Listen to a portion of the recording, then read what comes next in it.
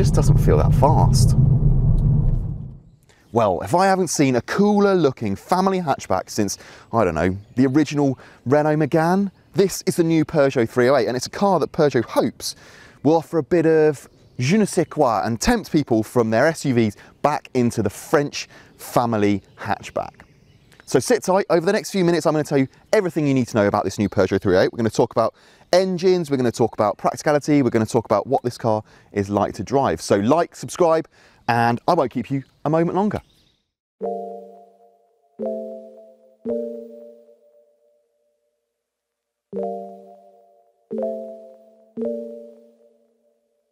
Peugeot's family hatchback story is long and illustrious. There were some less inspiring iterations in the early 2000s, but the brand hopes to be back at its best with this latest 308.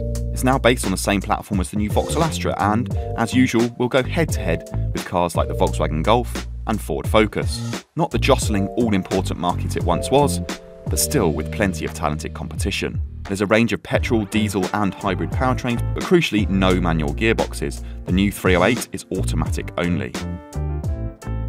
Whatever you think of that, you can't argue with the general feeling of quality in here. I reckon if you covered up this badge and you were none the wiser, you could happily and easily mistake this for, say, a BMW 1 Series or an Audi A3. One thing we're not taken with, though, is this driving position.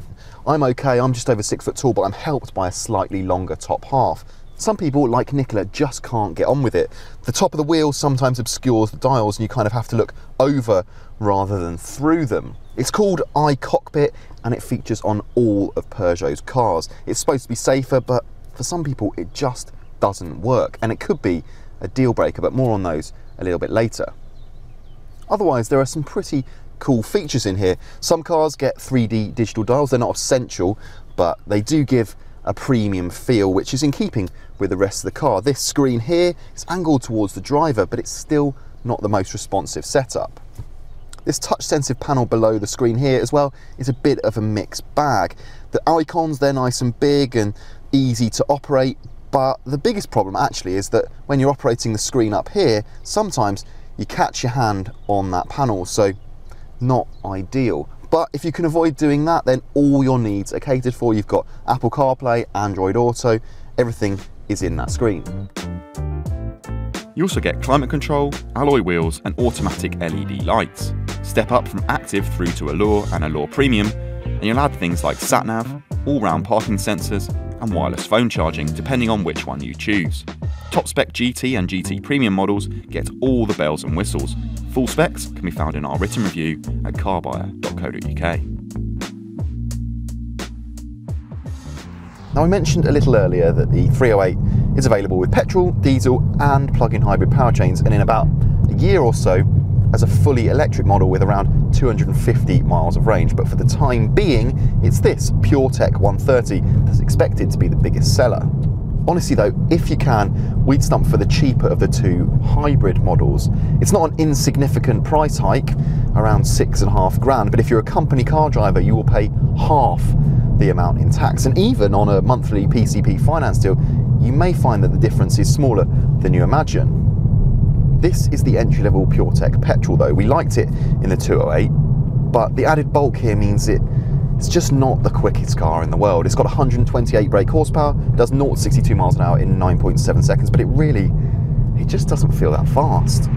It's a shame really, because the gearbox, remember this thing is auto only now, it shifts smoothly, it shifts quickly. You can even take control using the paddles behind here on the steering wheel. Don't expect many drivers are going to do that, nor do I expect many drivers to be fiddling with the drive modes either. You don't really need to though. As I just mentioned, the gearbox is pretty slick, and while we did moan about the driving position, this small steering wheel, which is synonymous with the iCockpit setup in every Peugeot, it makes the car feel quite agile, quite darty, and it makes it quite easy to coax the car into a certain line. Feedback in general is very good, and that's good news for the way this car handles as a whole. Grip is good, body control is good, and even on the 18-inch wheels, it doesn't ride too badly either. In short, if you pick the right powertrain, you've got yourself a really well-rounded family hatch. If you're a company car driver and you can't wait for the electric 308 due in 2023, then the hybrids are still worth a look. Both offer among the lowest benefit-in-kind tax ratings of any car in this class, and if you plug them in every day, could return as many as 40 miles on electric power. The petrol car that we have here is cheaper to buy, but there's no prospect to plug it in, and at 43.5 mpg, fuel economy is nothing to write home about. Those covering big miles might want to look at the diesel. It's refined, punchy, and pretty frugal. So far, I'd say the Peugeot's got a pretty decent scorecard, but what Peugeot giveth with one hand, it taketh with the other. Boot space, though, on the other hand, it's not too bad. We've got 412 litres, which is about 30 odd litres bigger than a Golf, but still some way off a Skoda Octavia. But be warned, if you go for the hybrid, that shrinks to 361 litres. But if you do want a bit more space, there is an Estate which should tick the boxes.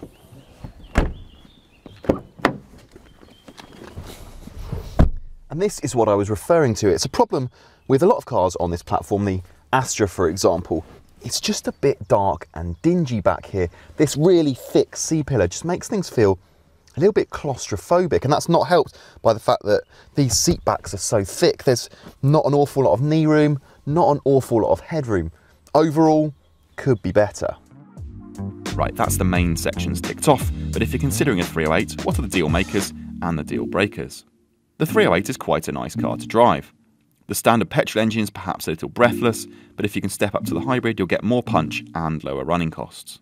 Style is subjective, sure, but the 308 certainly has its own personality.